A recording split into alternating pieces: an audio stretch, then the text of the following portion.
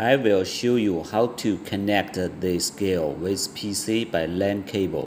First, we need to power on the scale and connect the LAN cable.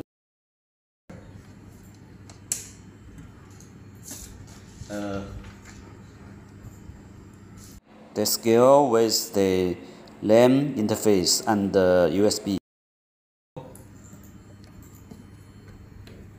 This LAN cable needs to connect directly with your PC. After this, the machine is start okay. The port LED will be flashing or on. Okay, that means the connector is okay. Then the first we need to know the machine's IP address. Default is this one. Then we need to also change the IP address from your PC. We connected the LAN cable, so we need to set in the IP address.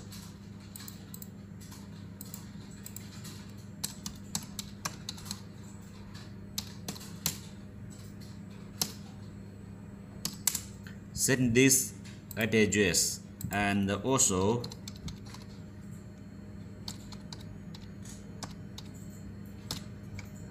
default gateway is okay. Click OK. Okay.